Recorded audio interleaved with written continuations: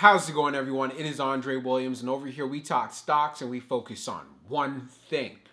Always protect your profits. And today we're going to be talking about SNDL Sundial growers. Yes, we ended up having a pullback in the market today, but I was telling everyone in my previous video to be prepared for that. You can see there's a big time gap that needs to be filled. I got a lot of hate about this. People were talking about it inside of the comments saying I don't know what I'm talking about. But if you believe in the long-term prospects, you want to exercise some patience. I won't waste any more time. Let's just jump into the agenda. If you're new to this channel, I just want to let you know we have timestamps down below inside the description. But if you're a shareholder or you're thinking about taking a position, I highly suggest you watch this full entire video. So the first thing we're going to go over is the technical analysis. We're going to be taking a look at the overall price action. We want to know support. We want to know resistance. We want to know those key levels so we're prepared in a bearish case scenario and as well as in a bullish case scenario. And then we're going to be taking a look at the recent institutional ownership and short interest information.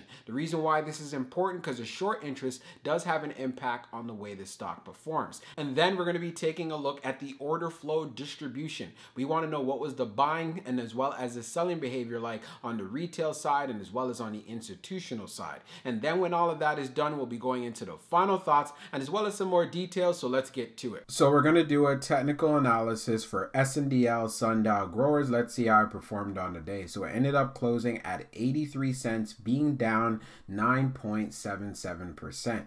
On the low, it tested 83 cents, and then on the high, testing $94.93. When we take a look at the volume stats on the day, you can see we traded at 357.384 million shares, and for the average volume over 10 trading days being at 212.504 million shares. So what we see, we had above average volume on the day, but we did deal with a good amount of selling pressure. Now, when we take a look at our chart, which is the daily chart, you can see from the RSI down below, it is right around 63.69.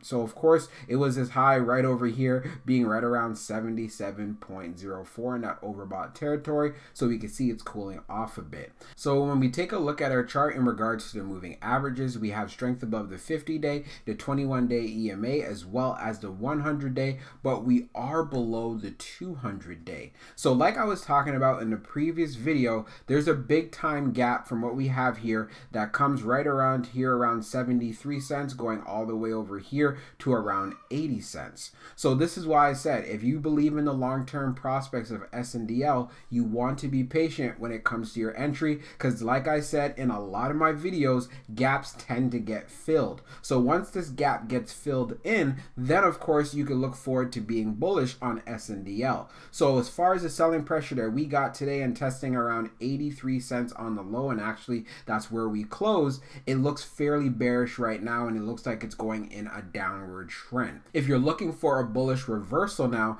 of course you're going to want to see it get past this resistance here right at 90 cents. If we have some momentum above 90, of course the next resistance level would be right here around 95 cents. So we're going to take a look at the recent institutional ownership and short interest information for SNDL. So scrolling down on the page, green rows indicate new positions while red rows indicate closed positions. So we're going to concentrate on the date of November the 15th filings. So the first one we have here, we have a closed position, but as far as for new positions, we have Odell Group LLC that purchased 3,235 shares, and we have Parallax Volatility Advisors that purchased 2,200 shares along with some calls. Going down further, you can see we have more closed positions coming from 6 institutions / funds, and as we go down further, you can see for November the 15th, Nomura Holdings Inc. that went in with the call, and then we also have Gerber Kawasaki Wealth and Investment Management that went in with 37 shares. Like, really, they had to file that?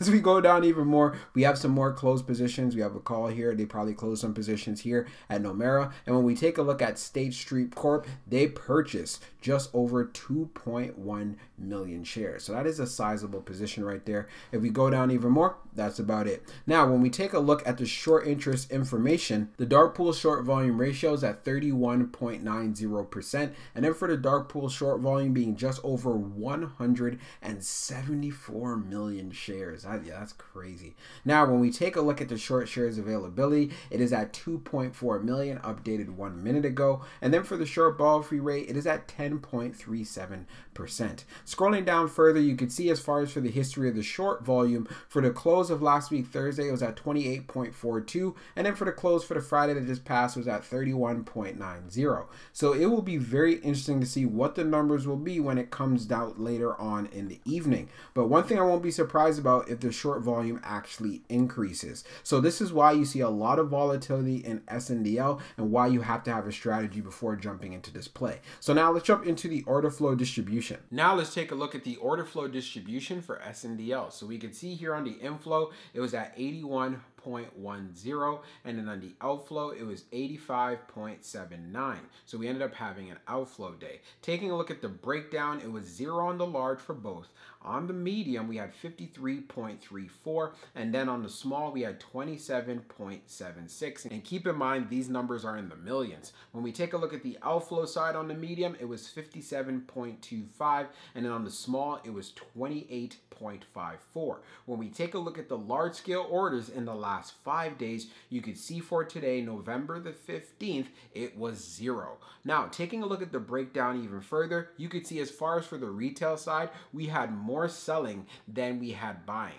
And then when we take a look at what happened on the medium side, we had more selling than we had buying, but there was still demand in regards to purchasing shares. When we take a look now at the turnover ratio, it was at 17.46%.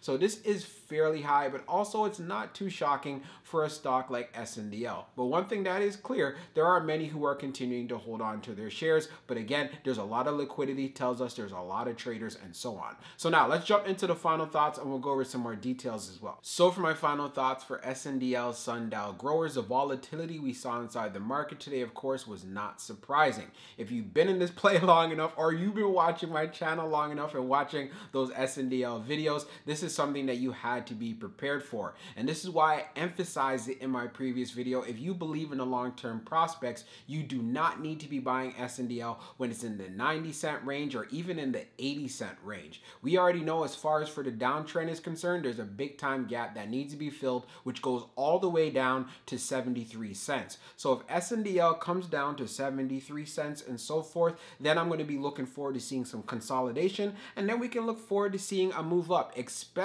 if we get more updates coming into the cannabis sector. And you guys know what I'm talking about. We want to see it being legalized on the federal level in the United States, because we know the term, rising tides float all boats. And SNDL has proven to move in sympathy whenever we have big time news updates coming from the United States in regards to cannabis. We also do know they have come a long way. We saw on their most recent earnings report, things were looking really good. So this is why I said, let it fill in that gap, let it consolidate, and we can look forward to seeing a strong move to the upside. And I think that will be the most healthy thing for this overall stock. Whenever we have stocks making strong spikes in a short period of time, a pullback is going to happen. You don't want to just buy into this blindly. Don't listen to those people out there, especially on social media, saying, well, you know what, just buy it at any price.